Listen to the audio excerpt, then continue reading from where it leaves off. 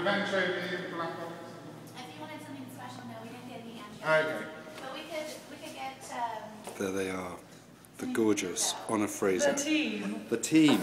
Team Toby. Oh, God, you're filming. Yes. Wait, this is editing. You're like, no, that's still cool. is okay. Are you smart? It's the setup for Toby's show. What's Toby's show called? You've just got here. Sorry, you're now in my blog film. Okay, my vlog about this. So you don't know what this show's... What's this show called? I don't know. This is great. It looks great on film. Loud Flash, thank you. This is Toby's Loud Flash show, which was pretty influential in Madrid and London. He's doing really well with it. This is on the floor before. This gentleman, I think, hangs it. It's looking pretty damn great. So Honor Fraser's gallery on La Cienega in LA. Is there anything you want to say about your show? Yeah, I think it's great. It's going up on the wall. It's rather laborious, but these guys are doing a great job. And I think we'll have it up on the wall in 3 days.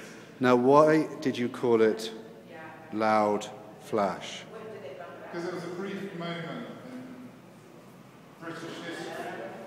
And it's also like an onomatopoeia. And when you say loud flash, it kind of paints a picture visually of what you're going to see. And it was a loud flash. It was a moment. It was very loud. And it came and went. And but it came and went and had such huge impact. How long did it last?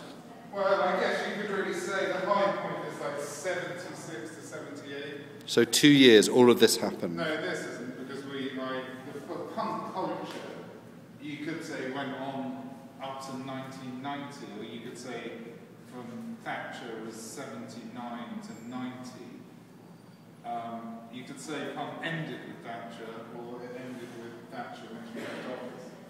You know, I guess a different thing happened, new wave, anarcho-punk.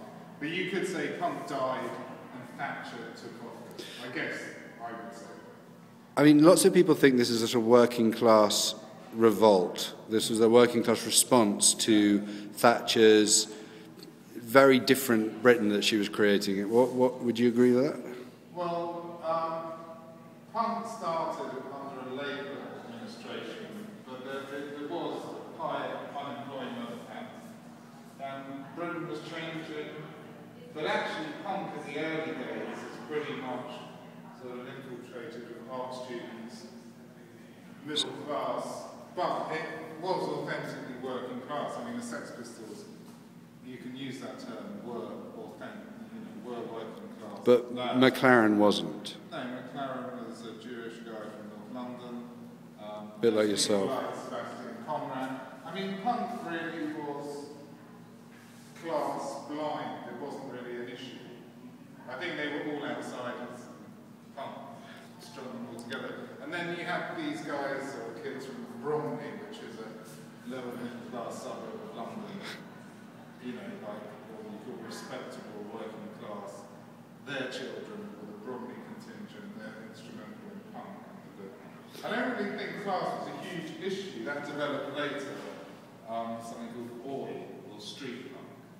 But initially, these were the cool kids. You know. I was at art college in Chatham with Billy Childish in 1978, and I remember seeing a very ordinary man buy God Save the Queen and thought he was the most subversive man I'd ever seen. He was a commuter going back to Raynham or something. But what I wanted to say was I thought a lot of it was a reaction to sort of that new romantic, overproduced music. Like, Well, that came later. Oh, really? Was a reaction to ABBA. Okay. Sort of disco, not the kind of cool disco we dance to now, but sort of top of the pop, synthetic pop music, very much like the X Factor or Simon Cowell today. The charts, all overindulgence of Led Zeppelin, progressive rock, guitar solos.